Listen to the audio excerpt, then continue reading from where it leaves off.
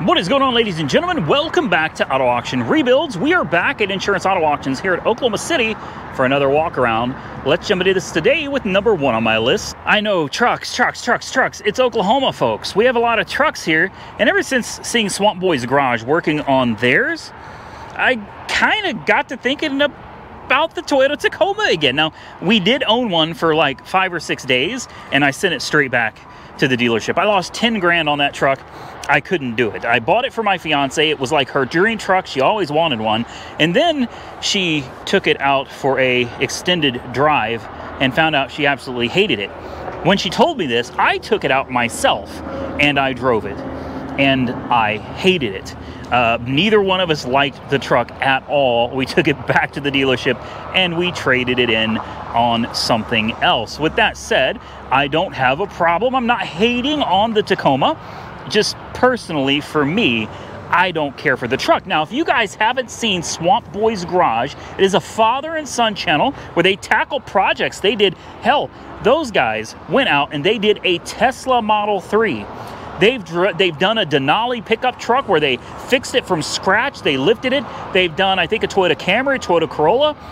Now they're on to the Tacoma. These guys do some amazing work. They have great videos. Go check out their build on their Tacoma. I'll put a link directly below this video. Now, on with this one.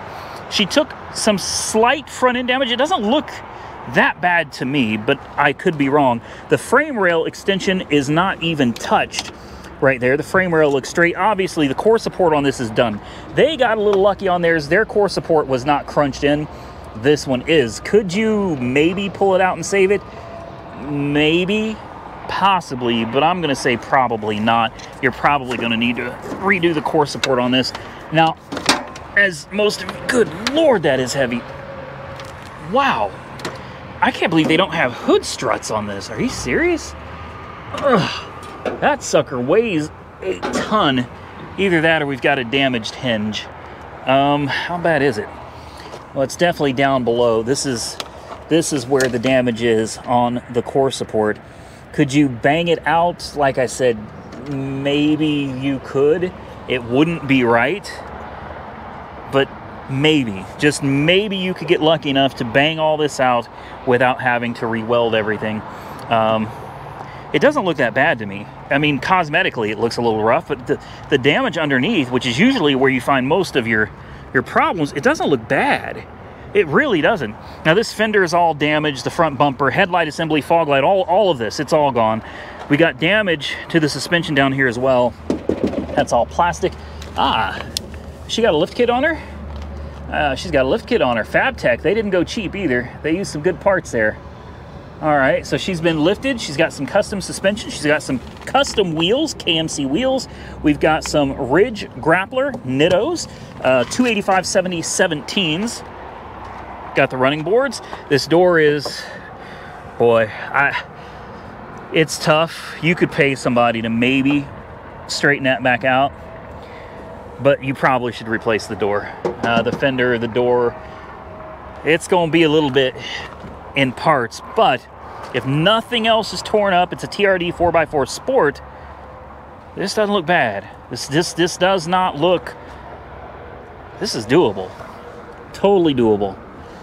Okay, assuming we don't have any airbags blown, because those can get quite expensive. All right, so what's the mileage on this, I wonder? Let's take a peek. It's supposedly a run and drive. How's the interior on her? It's very small. I forgot how small these were. It smells good, though. That's a nice change. It's got the sunroof.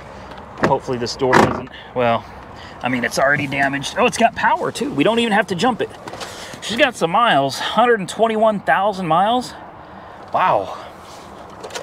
Boy, somebody used her. Uh-oh. Oh. Someone stole the key. Someone stole the key. That I can't express how angry that makes me. Obviously, if they took the time to put this band around the steering column, there was a key. And it's listed as a run and drive, so there was a key. Somebody was changing the oil, which is nice. Somebody was taking care of it. but somebody jacked the key. How great that is of them. How nice.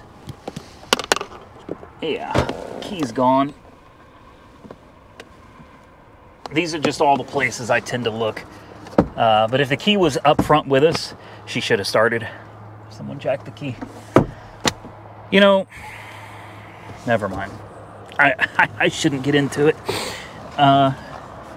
It really pisses me off. It really pisses me off. Not just for me. Like, seriously, not just for me. Chances of me buying this truck are slim to none. I'm really not all that interested in it. It looks like an easy fix to me. But let's say that I took a risk. I saw this online. I was like, you know what? That doesn't look bad. I got to have this. It says it runs and drives. It's got keys, and I bid on it, and I win it. And they deliver the car to my house, and I find out it's got no key. It's got no key. Someone jacked the key. Now, instead of getting to work on the truck, now I've got to get somebody to program a key. I got to get a key made for it, which means you got to get it loaded up. Come on, man. Why do that to people? I mean, I guess I kind of understand that they think it's going to get them a better deal. Well, I tell you what, that ain't right. That gap ain't right. I think that fender apron might be a little off there. Anyway, it still looks like a relatively easy repair. The hood's damaged. So you're going to replace that hood, and I guarantee you that hinge over there, that hinge is toast. That's part of the reason for this massive gap, aside from the fender being peeled back. That is off. This whole hood is way off. Okay, thieves, I just hate them. And I don't use the word hate lightly, but I really, really hate thieves. Somebody's going to get this truck, and somebody's going to be really disappointed that the first thing they have to do is spend more money on something that they shouldn't have had to spend money on because somebody wanted to come out here and jack the key. They're probably going to sell it on eBay or something. You know, they're probably going to sell it. It's probably worth something on eBay. So they're going to sell the key fob and screw this person out of their keys. This truck should have been a drop off, start and run. You start working on it, and instead they're forced to deal with somebody's BS. I hate it. It sucks when you come out here to look at stuff and you find someone jack the key. It sucks for you. It sucks for the person that's going to buy it. And you can't hear it run. You can't hear it run. Anyway, if you hate thieves as much as I do, drop a comment below and say thieves suck. Next on my list, I have not seen one of these in so long. This is a pedal car.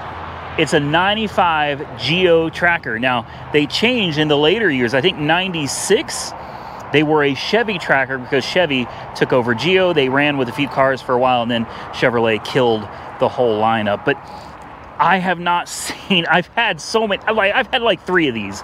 I've had like 3 of these. I absolutely love these things. They're usually a little tiny 4-cylinder with a stick shift transmission, this top that just kind of comes apart on you. I've always loved these. This thing still has what looks like its original paint, the original graphics. Granted, they're all in really bad shape. The paint, the clear coat, it's in really rough shape. But you throw a fresh paint job on this door's a little banged up too. This you could fix.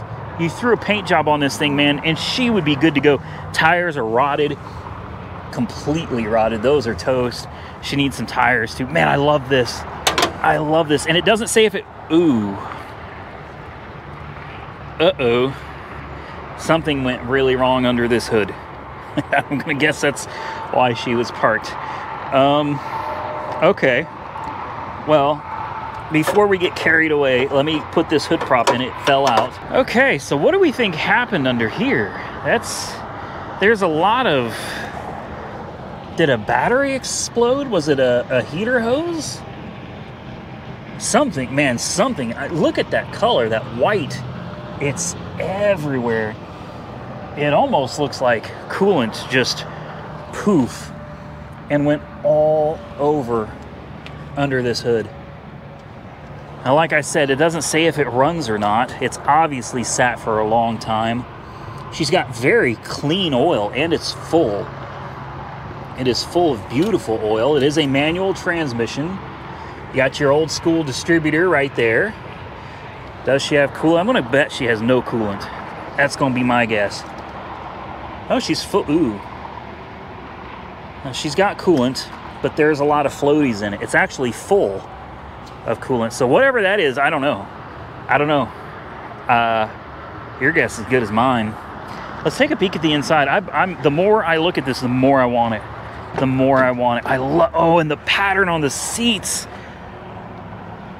Oh, I want this so bad. So bad. Look at all the room you got back there. This thing is so cool. Mine, I swear, had seats in the back. I could have swore they had seats back there. I know mine did. I know mine did because I toted my kids around it and they loved it. Stick shift. Yeah. Miles are not bad. E-brake is a little, you know, 90,000 miles on the odometer. Brakes, she's got brakes. Clutch, I think it has a clutch. Guys, and it has a key, right? Somebody didn't steal the key. She's got keys. She's got a whole setup. House keys too. This is gonna be something that was most likely an estate type of deal. And I love those and I hate them because obviously someone probably moved on, you know, and that's definitely sad. But this thing is in such good shape inside and out, other than needing a full paint job, new stickers, a new top, new tires. It's not sounding like such a good deal anymore. The top has shrunk. You can, and it's pretty tore up back here as well. For an off-road toy though, it could be fun. Let's throw a jump on it real quick. Let's see what it does. I've already heard things start beeping inside the vehicle here. I do not expect it to run. I've got a hunch this thing has been parked for a very long time. But I would like to at least hear, oh yeah, there's no gas in it. Either that, most likely, that empty gas gauge is from a failed sending unit.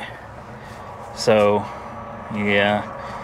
I was hoping she might fire up, but I'm not going to bet on it. Will she crank? She will crank. You got to do the GM wiggle. She cranks healthy.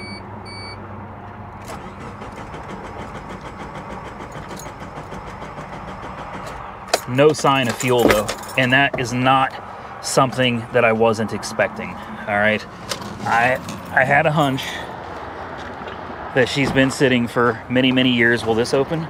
It's probably locked. You got the spare tire cover. I love this. You guys comment below. Tell me if this is something we got to have on the channel. Sniff test, guys. Let's get down in here. Oh, wow. Okay, and that is exactly what I thought. Yeah, the fuel's absolutely rotten. Absolutely rotten. So she's gonna need a new fuel pump, new sending unit. I've never done one on one of these. Where does it even go? Oh, it's over there. I see it. Oh, that's... I don't know how hard that is to do. It's even got a tow hitch and a 4-pin on her, man. Okay, so she's full of good old rotten gas. As long as it's been sitting, that timing belt's gonna need to get done too. While you're at it, while you're in there, you know. Would I replace the water pump? No. I'd replace the belts, of course. Water pump I wouldn't screw with because it's external, easy to get to. Somebody's done plug wires on this, so I'd say it probably had a tune-up recently, so I wouldn't worry about that either. But I would change the timing belt, and definitely you're gonna have to get in there and change that that fuel pump. This one, even though I don't need another project right now, I'm gonna go ahead and put this on my list because I want it really bad. Last on my list, an enterprise vehicle, a 2020 Infiniti. Yeah. Last on my list, a 2020 Infiniti QX80, 5.6 liter. How bad is it? It's got some markings on it for damage, but unless there's something else that I'm missing, this doesn't look that bad. We'll go over the damage here in a minute. We're gonna just take a quick walk and see if we see anything major or if it's all just a little damage. This thing is so big. This is huge. Obviously, the tires look brand spanking new. The vehicle itself looks great. Now, there's some markings all over it. They've got this right here. I don't know what's going on, but it looks fine to me. They've got a big one right here. Again, I don't see anything wrong with it. So, okay. Looks like they were going to trash this light. Can you see anything wrong with this light? If you can, please comment below. This right here, she took a little... I wouldn't even... Who cares? I wouldn't... Come on, man. Who cares? It's a little nick. There's a little nick right here, too. That's loose. Obviously, the front bumper took a little bit of an impact, but nothing serious. What else? We got something right here. There's a scratch. There's a little scratch. I don't even know if you guys can see that. It's so tiny. There's a scratch that goes right here. A tiny scratch. Then there's something here, but I don't see anything. There's a tiny little nick, maybe from a rock, that broke this bottom piece right here. And that's the damage. So there you go. How this is totaled is beyond me. This, you know what, this doesn't look totaled. This looks like, look at those third row seats too. Beautiful interior, smells good. This doesn't look totaled. This looks like a used car. It's a used car. That's what it is, you know. It's a used car. It's got some bumps and bruises, some dings. But this is not bad at all. She needs a good cleaning on the interior. But God, this is nice. Look at that center stack. 64,000 miles on the odometer. It's a... Oh. Somebody did it again, did they? Yeah. So somebody's... I'm going to tell you... The Tacoma that we were looking at just a few minutes ago is right there. And just tell me, is it coincidence that cars on this road seem like they're starting to miss their keys? Because that is missing its key, and this is right behind it, and it too is missing its key. There's no key in here. It totally throws off the way I do my video, and it totally screws over somebody that buys this. I don't know how much keys are for these, but I'm going to venture to guess that they're probably pretty pricey. You know, it's an Infiniti. I know it's a Nissan, but remember, it's an Infiniti. And Nissan, no, I mean, I'm sorry, Infiniti is going to charge, what do you think, $300, $500, $600 for the fob and programming for this? That's a shame. And I know it had a key. I know it had a key. Shows the mileage right there, and it shows runs and drives. Keys, check mark? That check mark, that means yes. That means this car should have ran, and it had keys in it, and somebody stole them. And I've been saying this for years, guys. I've been doing these walkarounds for years now. And I'm going to tell you something. I've been saying it. I'm going to say it again.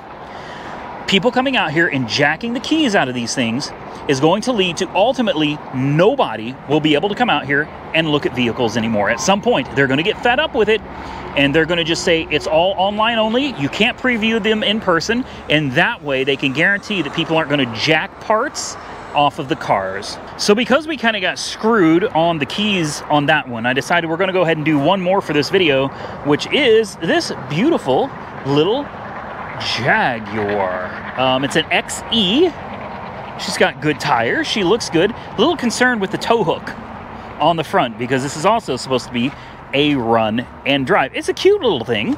It is. A little 2.5 liter turbo. Great little get around town car, for sure, if you're into Jags. And I'm like this, man. I got a love-hate relationship with them because I know how problematic they can be, how temperamental they can be. At the same time, they just make phenomenal looking cars. They are good looking little cars. Look at this tiny little engine. Finally, a Jag that everyone can work on, right? That's what it looks like to me. It looks like something that just about anybody could get in here and work on. There's your exhaust manifold. Wow, that's a big, good Lord, that is a huge catalytic converter. Yeah, I don't even want to know how much that thing costs.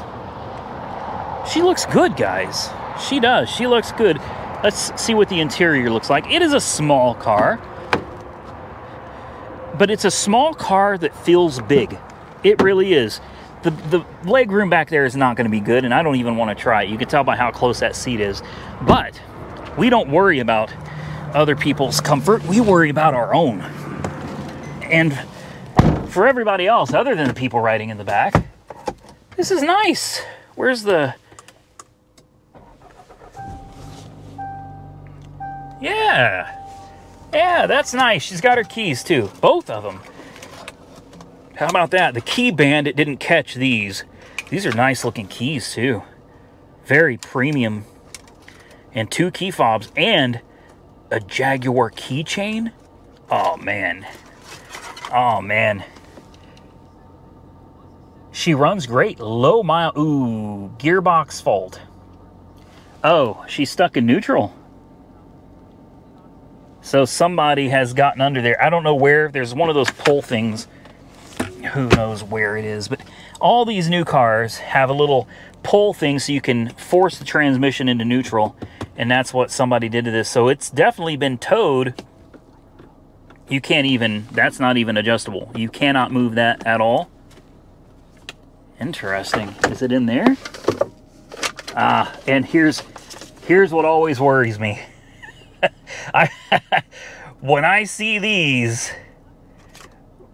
concern me. These really concern me because it was recently in the service department for something.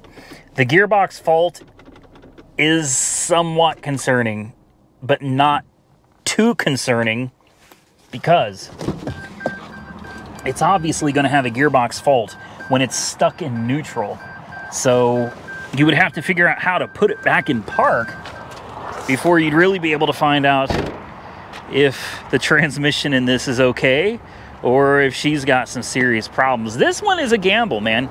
It is. It could go either way. I mean, I would love to say that because it's only got 60-some thousand miles on the odometer that it's probably fine. But remember, it is a Jaguar, and because of that, yeah, I'm not totally comfortable with this one. And with that, ladies and gentlemen, we're going to get out of here. I want to thank each and every one of you for taking the time to watch my video. If you enjoyed it, hit the thumbs up button and consider subscribing to the channel. Thank you to IAA for letting us come out and go through their yard. Till next time, stay safe out there, everybody. I look forward to seeing you all again very soon in the next one.